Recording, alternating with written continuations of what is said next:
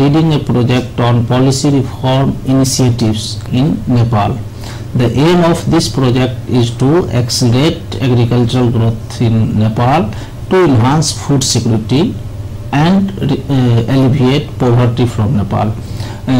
This project is has been sponsored by USAID, United States International Department for Development, and it is being implemented in close collaboration with the government of Nepal of different departments. Ministry of Agriculture Development, government of Nepal is our lead partners, and we are working with all stakeholders from private sector, from public sector, from chambers of commerce, other civil societies, farmers organizations.